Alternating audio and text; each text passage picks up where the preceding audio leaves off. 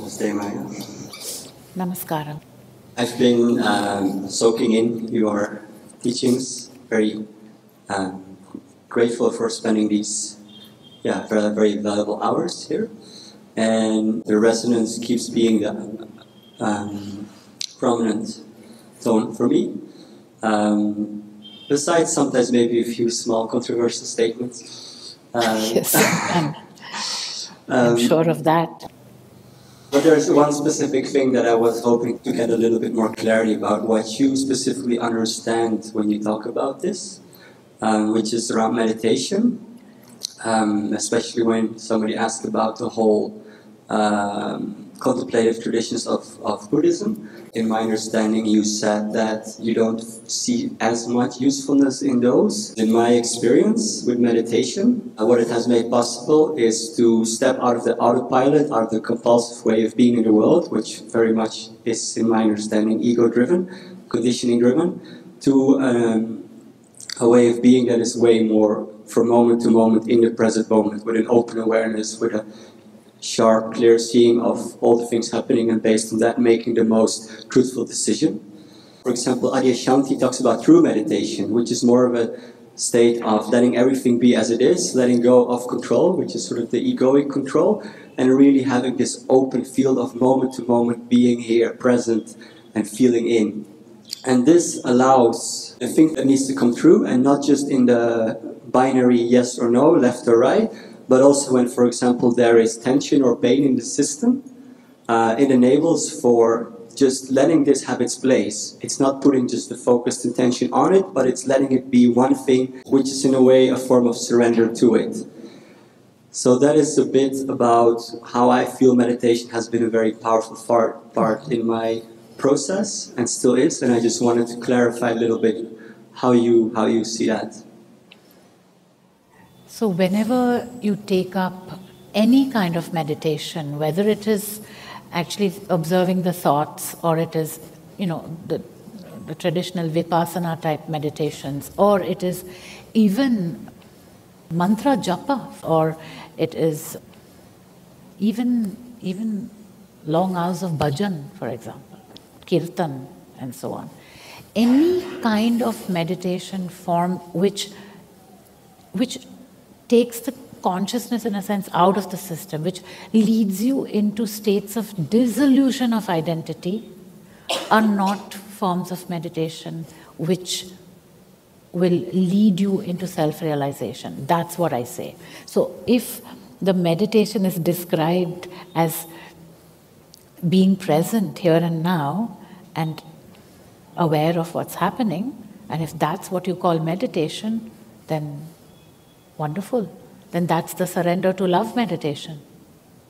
It is only when the meditations, because they cause distress to the system, because, for example, the body has to sit in a state like this in a Padmasana for 2 hours, 3 hours, and 4 hours, at one point the awareness leaves the system, and the practitioner experiences a sense of dissolution of identity, which is seen as something amazing to experience, because it is a transcendental experience, a cosmic experience, and not a terrestrial, corporeal experience.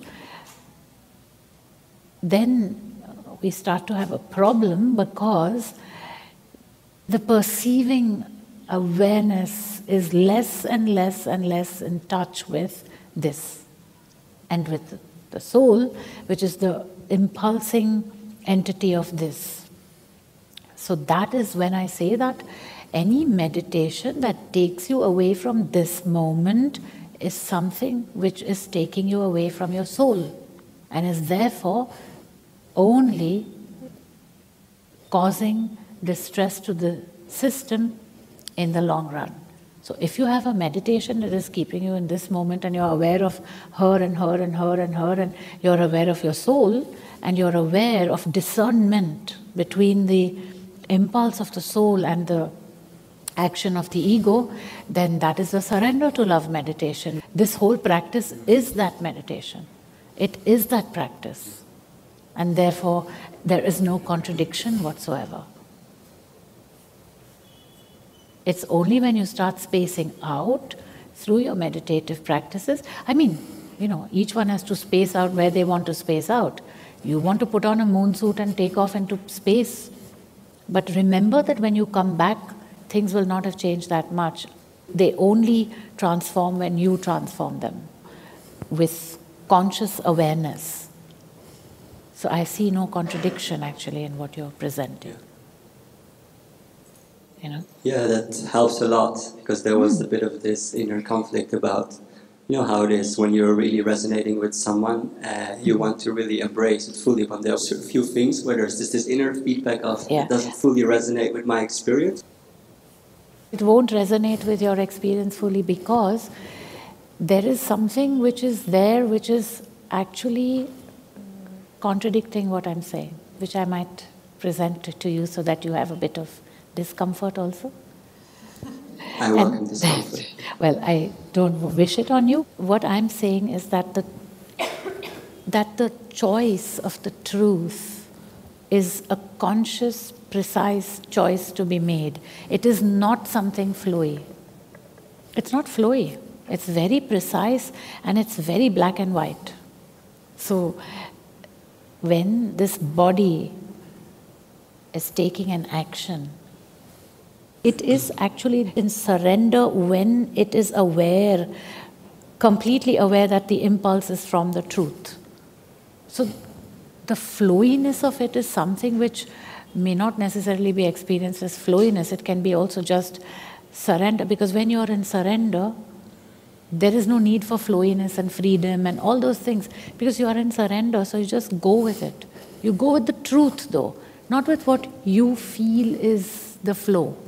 This is a difference, And if a person is really a seeker and really wants to actually take up that sadhana, then that is the sadhana. So, surrendering to the moment is not what this teaching is about. That is what Neo-Advaita is about. Surrender to the moment, And surrendering to the moment in the Neo-Advaitin approach is actually detaching from all that is causing suffering, saying, I am the presence, this is the ego at play, and moving along, flowing like that. That is not what is said here. It's clearly not that. So you can also look at it as something which is the next step beyond what you know already. And you can embrace it. Because you're also a teacher, right? You teach these things. Somewhat, yes. I'm getting more into that, but I'm letting things show me when I will feel more and more in my authority to do that. I will. Yes. That is all. It's about tuning in. Yeah. So if you tune in, then there's no flow or anything. You tune in and this system acts from the truth. You tune in, it acts from the truth. So what is the flow and the freedom about? I'm trying to actually demystify Ayushman Baba. I'm trying to demystify this whole thing, Because that going with the flow can also be the ego's way of sliding its way in and taking over again. How do you know? How do you know if it's not the ego? How does Adya Shanti know that it's not the ego? How does anyone know that it's not the ego? Unless you take that discernment in hand with the Viveka Buddhi. The Viveka Buddhi is there for that. It is there to discern. Yeah, and I truly feel this discernment has grown tremendously, and I'm also aware that it's not always there. But the flow is more the word I use for when it simply feels like the right thing, and when that happens throughout the days, it is not like a spacey flow. The important thing is that you are in a state of discerning. This sadhana or this practice is not about feeling and flowing, and it's a practice. It's like an Aghori sadhana. You sit there at the crematorium and you sit with that dead body through the night, and you eat from a skull, and you rub your body with the ashes of the dead people. And you cover yourself with the cloth that covers the dead bodies only. This is a practice. This is not a feel-good sort of a thing. That's why I'm trying to be more precise. it is not a wellness initiative. It's a very clear practice and cannot be so easily undertaken, and it has to be seen for what it is as a practice, And that practice is discerning between the impulse of the truth and the onslaught of the ego from moment to moment to moment and acting from that. Certainly, just because it's a practice doesn't mean that the experience is limited in its description. He might have a different experience, he might have, she might have, and that's the beauty of the whole spiritual journey, in a sense, that each one's experience is different and beautiful and suited to them. But we still can't fool ourselves that what is an impulse, and what is a conceptual feeling about something in the conceptual is something else. You quite know that. I think where the itchy scratchiness for you comes is because there is a resistance to go into that kind of discipline. You want the practice, but you don't want the practice. You know what I mean? You want it, but not all of it. Which is also a way to move into it. To embrace something new is not so easy. This is very, very precise. It's not mincing words, It's very, very precise. It seems to be very simple because it's so precise, and it lacks all the embroidery of the freedom from it all, and the floatiness is not there. I don't mean your freedom, I mean the other freedom. The floatiness is not there, but the floatiness doesn't have to be there because life is not a floaty thing. You have to know where you're going to put your foot, or you're going to put it in that cow pat. It's a preparation for a life of coherence and presentness. It is surrender to the impulse of the soul, not surrender to life, not surrender to an idea. No, the surrender being spoken about is very precise, And it's it's much easier to present a spirituality which floats you, because everybody who wants to deal with the cow paths, But this is not this sadhana and this practice, because in the long run the floatiness brings the suffering, and in the long run this practice, which is so precise, literally because the entire system goes into surrender, is what brings the joy. You cannot fall from surrender. You can fall from detachment. How are you supposed to fall from surrender? Where? I know that you're not practicing that detachment practice. I'm just bringing that in as a reminder also to those here that whenever you detach from something, you can fall into the attachment. But when you're in surrender to something, you can't fall beyond that. You can come out of the surrender, but you cannot fall into a state of depression because you've been in surrender. And that is very, very important to know that, especially in the light of hundreds of thousands of neo-Advaitins around the world who assume that it is Advaita Vedanta when it is not, and have left out completely the practice of surrender from their practices of disidentification and detachment. Without surrender, no self-knowledge. No self-knowledge. And in that context, someone like you who's, really taken up various practices and followed various teachers actually, and not, one or two, when you enter that door, you've reached a place where it says surrender to the soul. Surrender to love means surrender to the soul. It's not surrender to ideas or surrender to experiences. It's surrender to the soul.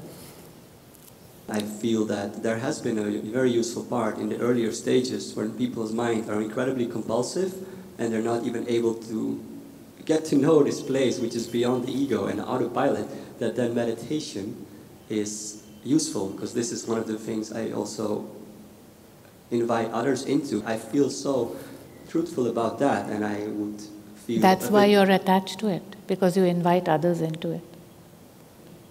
That's why. I have to say it. Now I'm sitting on this asana.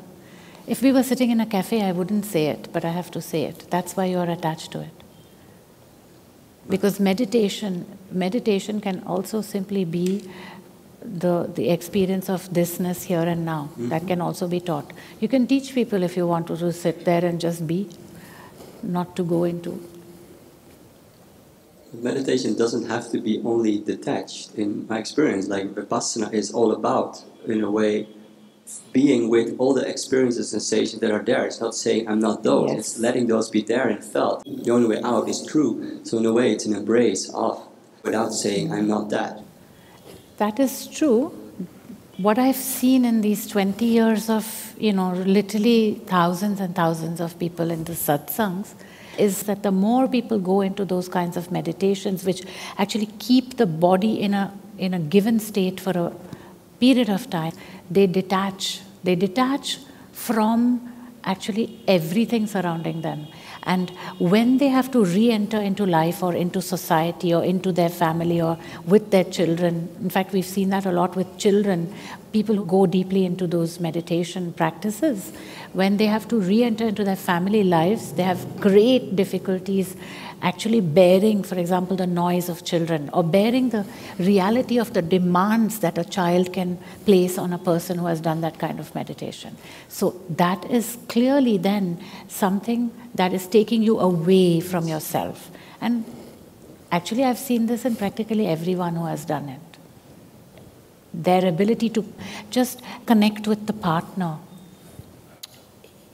is diminished, because those meditations take you away from this moment rather than bring you deeply into this moment, into soul and into connect with the other.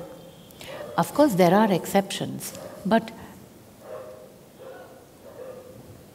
the meditation of being present here and now and feeling your soul is also something that keeps you very present. It's not going to detach you in any way. Yes. Why would you choose the one over the other?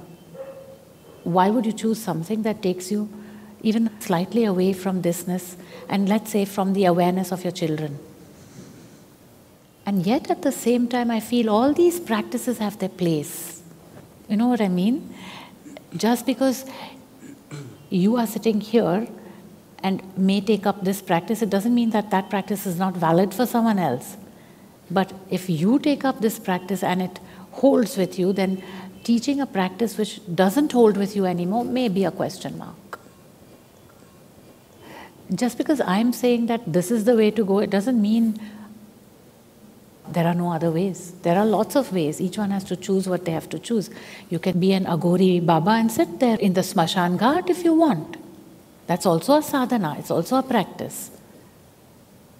But if you're sitting on the Smashan Ghat as an Aghori Baba, then you cannot at the same moment expect to appear in a business meeting an hour later, because you need time to shave, you need time to cut your hair, you need time to exchange your dead body's cloth for a shirt.